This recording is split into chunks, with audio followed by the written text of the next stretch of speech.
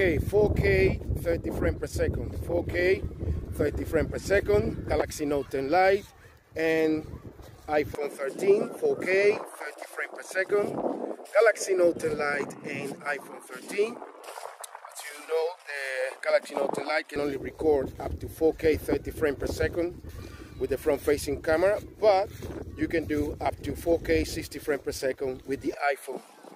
So Galaxy Note 10 Lite and iPhone 13, 4K 30 frames per second. Okay, 1080p 60 frames per second, Galaxy Note 10 Lite and iPhone 13.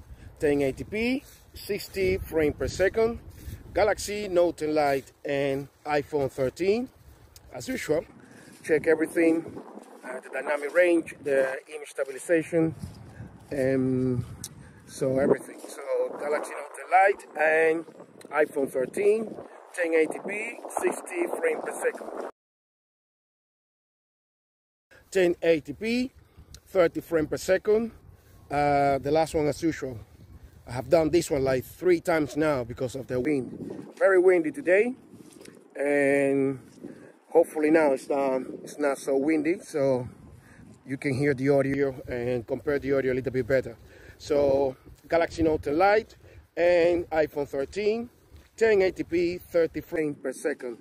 Galaxy Note 10 Lite and iPhone 13, 1080p 30 frames per second.